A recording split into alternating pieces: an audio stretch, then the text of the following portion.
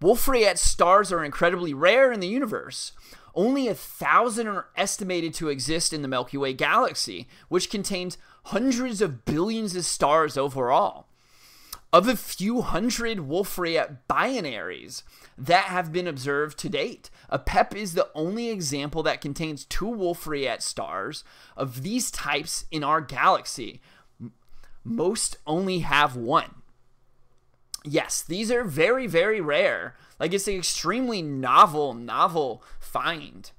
The James Webb Space Telescope is the world's premier space observatory. Webb is solving mysteries in our solar system, looking beyond to distant worlds around other stars, and probing the mysteries, structures, and origins of our universe and our place in it. Webb is an international program led by NASA with partners in the European Space Agency and the Canadian Space Agency. And this is just an image of the actual star. Again, it is an extremely beautiful image. It's mind-blowing to see something like that.